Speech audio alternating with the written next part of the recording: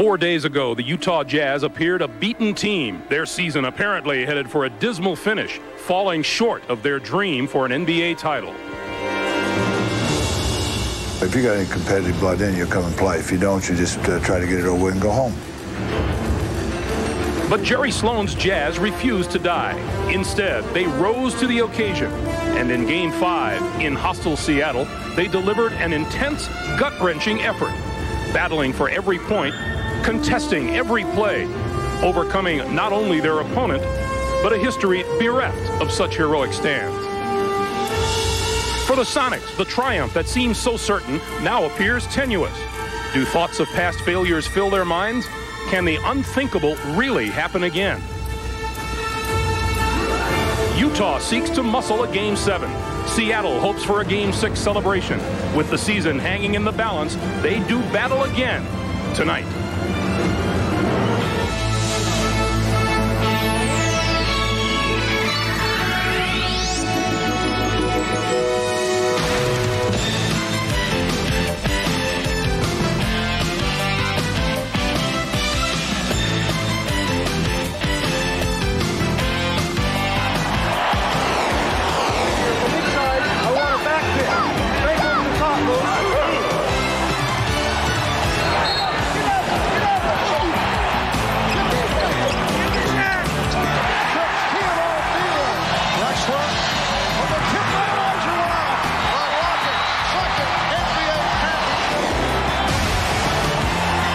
This is the NBA on NBC. The 1996 NBA Conference Finals. The Delta Center in Salt Lake City is the site of Game 6 of the Western Conference Finals between the Seattle Sonics and the Utah Jazz. Greg will have more on this in a little bit, but Jerry Sloan said he absolutely has to have him on the court. I expect the same tonight, and Seattle actually plays better when they're behind.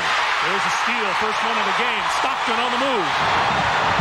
And that's a goaltender. Game 5, the Utah Jazz feel that they have the Sonics figured out, and it's up to the Sonics to put some doubt in their mind. Sean Kemp misses inside. Stockton. Malone off the baseline. Started well in the games in this series. He'd worked his way into it. No call as players hit the deck. Spencer with a block on Schrempf. And it's Seattle ball with 10 seconds on the shot clock. And Horton said well above 20 per game. Kemp had a taken away jump ball. Malone was looking for a clean takeaway. Jess Kersey called a jump ball. You would think that Sean Kemp would know by now that that is Karl Malone's defense. And when you watch him go in, he keeps those elbows down in low to his body. If he would keep them wide and not allow Karl Malone to come in, he'd have an easier time of it. Back outside, Urban Johnson. Kemp, long range. Sonics still scoreless. Then in games 4 and 5 combined, and we're just in the first 2.5 minutes. Malone, fall away. Payton in the corner. Now on the drive. Has to give it up. Tries to protect it. Can't keep it. Stockton. To Malone. Kemp and Sam Perkins on the floor. Stockton. Stops and pops. Spencer. Felton Spencer. Everybody playing. And guys like Chris Morris and Felton Spencer, they end up just rolling over their opponents, as Sean Kemp did that time in low. Oh, in transition, Karl Malone. Oh. And Kemp with the steal. No, he's on the line. Yeah, he agrees with the official. Good call. Then they'll have a chance to quiet the crowd, get some things going. Stockton down the lane.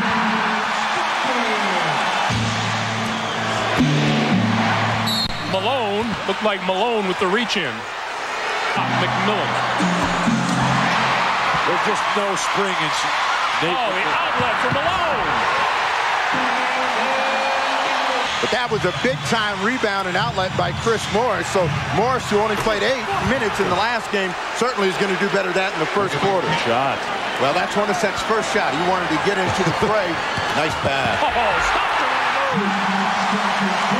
And Payton have really gotten aggressive against that Howard Isley. They try to double him off the ball. Nice feed. It was when Isley was in the game as Foster picks up another foul away from the ball on Kemp. How many does John have? He got 2. Payton across the lane, got fouled. Isley is there. You know, when the Jazz are here in the Delta Center, they run. And there's an example. He was a high school idol of Isaiah Thomas. A pretty good player in his own right. Kemp spins, got fouled on the baseline, and he'll shoot 2. Jazz by 15. Chris Morris left open. Jumper. Chris Morris was awesome.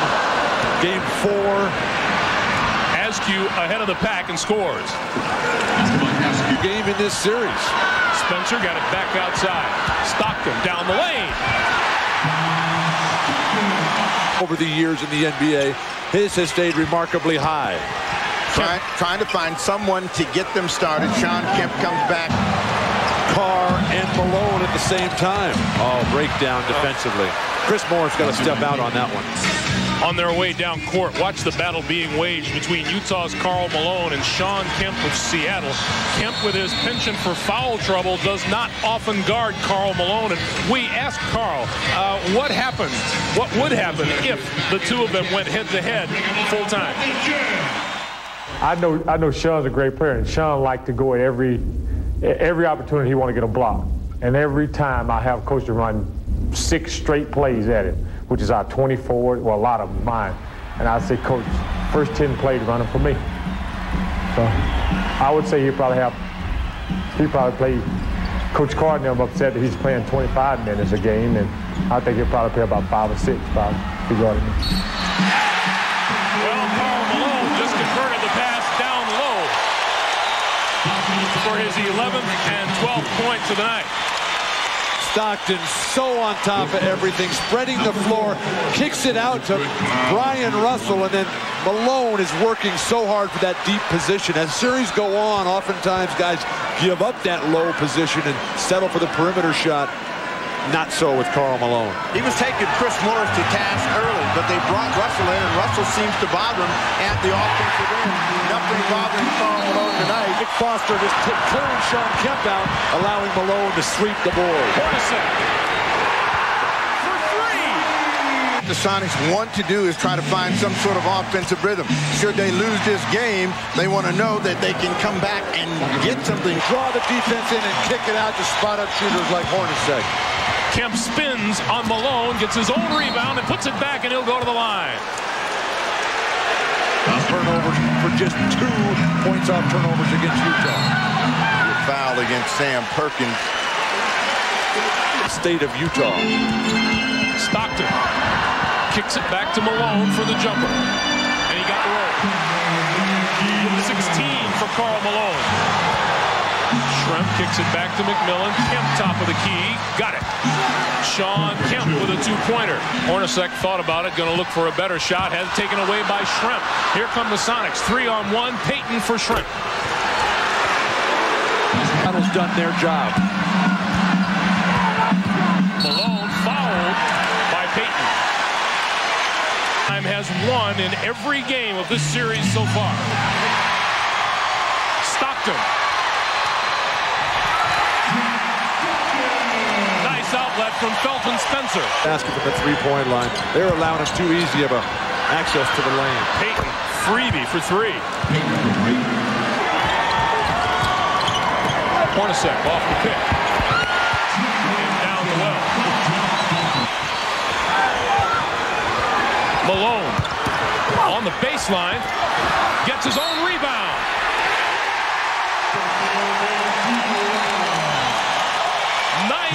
For Karl Malone, and some big-time shoving along the baseline for that rebound. Greg, we've been here all spring in Salt Lake City, and no one has been willing to get up there and mix it up physically with Karl. Guys just standing around watching as he keeps pushing, keeps shoving. The guy with not great leaping ability, off of 2 feet, Karl Malone. Leavers after the victory Tuesday night, and everybody who packed up your truck, unpack it. Foul is on Stockton. That's number 2. Now Stockton saying, hey, you give and you take. Call on him. I don't mind you calling on me. Good closeout, Stockton. Kemp with a quick turnaround and a double pump. 0 for Detlef Schrempf. Stockton fouled by Payton. They're trying to set things up so they can get calls later. Payton comes in the lane and will get a block. And that is now 3 on Gary Payton. He was fouled. Back come the Jazz. Hornacek for 3. We're not in this series just to hang around. You know, we're in this series because we feel that if we would have did some things right. It's the first game, Greg, that Stockton has outplayed Gary Payton. Stockton with the leaner, doesn't fall. Kemp has the rebound. Points and 7 assists and not a turnover so far tonight. Sean Kemp is trying to lead this team, put him on his shoulders, gives up the breakaway. And Kemp will send Karl Malone to the free throw. Begins Sunday, 7:30 Eastern Time. Michael Jordan and the Bulls against Sean Kemp and the Sonics here on NBC. Back comes Seattle. Kemp. And he'll go to the line with the foul from Felton Spencer. If that three-footer had that key offensive rebound in the overtime, got himself to the foul line. Malone forcing his way inside. The floor. Hornacek playing with that twisted knee from Game 5. Hornacek, quick shot. Quarter. Perkins bypasses the 3, gets the pass back from Payton. 6 points for Felton Spencer. Perkins left alone, and he'll go to the line, courtesy of Felton Spencer. Yep. Tonight, we are a minute 50 away from the end of the third. 12 in the quarter for Hornacek. Schrempf gets it to go. Murray to give to Askew. No call. Rebound, Malone, and now Askew comes back for the foul. But they've got to do a better job of establishing themselves here in the final 12 minutes of play. Here they are, 34 and 33 years old. Now they got 3 days to get ready. Stockton with the steal. Malone on the run. There they are. They work hard, and certainly everyone hopes that they get a chance to play in a final, but they know how tough the Sonics are in their building. Remember that the Utah Jazz have been humbling their opponents here in the Delta Center, and they've been winning by huge margins. With a 3. The trademark of the Sonics. Hawkins cannot buy a hoop. Payton follows, misses everything. Kemp is there to slam it home. It's 11 assists. Gary Payton, 8 points, 7 assists. Malone draws the foul, 24. Payton turns the corner and scores. 10 for Gary Payton. That sort of athletic play for Utah to get back in their rhythm. And Russell fouls Kemp. They set up the pick and roll, and Stockton says he doesn't need it. Hornacek for 3. The dagger. It's a Utah night. Stockton down the lane. Picked off by Kemp. And Hornacek steps in. Malone get a chance to make it a 3-point play. Hornacek shooting 50% from behind the line tonight and 60% from the floor. Payton had it taken away. And Askew with the foul from behind.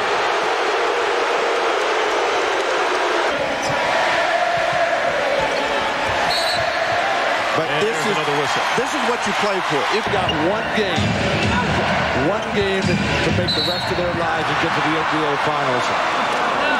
Had to keep the crowd out of the game. That the Jazz have gotten a better read on what they're doing, and Karl Malone steps in, makes it.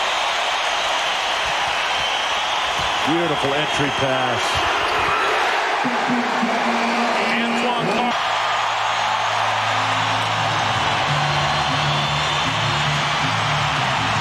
Back to Seattle. Very much, Greg. I'm here with Karl Malone. 32 points for number 32 tonight. What are you going to do in the next 72 hours? I'm just going to relax. It was a great victory, but one of my closest friends, he don't have long to live. The little boy right there, so it's tough. It's a bittersweet win because of that, but I'm just going to relax and try to spend some time with him and my family and stuff like that to get ready for Sunday. But it's a great win, but it's kind of a tough time because of the fact that he's not expected to live long. So I'm just going to relax. Are the Sonics now on their heels? Do you have them where you want them? Well, I guess we still got one more game to play. There was a great win, great effort. But I think we're concerned about what we're doing. And if we do what we're supposed to do, we'll be fine. But I think the guys played tremendous basketball. Was against us. Nobody expected us to win up there, and they sure didn't expect us to win today. So I think that shows a lot of character about this team. It was one victory, but we're looking forward to playing up there on Sunday. There's a lot of emotion that you have right now, isn't there? Well, yeah, because, I don't know, this is just a game. And when I see my friend like Daddy that's not expected to live long, it's sort of tough. It's a great win, but, my heart go out to him and his family, and God bless him. So it was a great win for him. Look forward to seeing you on Sunday. All right, Greg, back to you. Thanks, Greg. John, tonight you had 14 points, 12 assists, just one turnover. But Gary Payton said that regardless of the outcome tonight, that he feels that the Sonics are going to win Game 7. How do you approach Game 7? You've never been in this position before. Just like any other game, I've always tried to simplify it and make it a one-game series, and that's really what we're down to. Any way you look at it, it's a one-game series, and I think it should be a lot of fun. Only 5 times in the history of the NBA has a team come back from 3-1. With all this emotion, do you feel it can spill over and carry over to Sunday? I'm not really worried about the 3-1. I'm worried about 1-for-1, and that, again, simplifies things and just makes our focus pretty simple. We have to go win one game, one tough game in Seattle. John, we look forward to seeing you on Sunday. Thank you very much. All right, back over to you, Greg.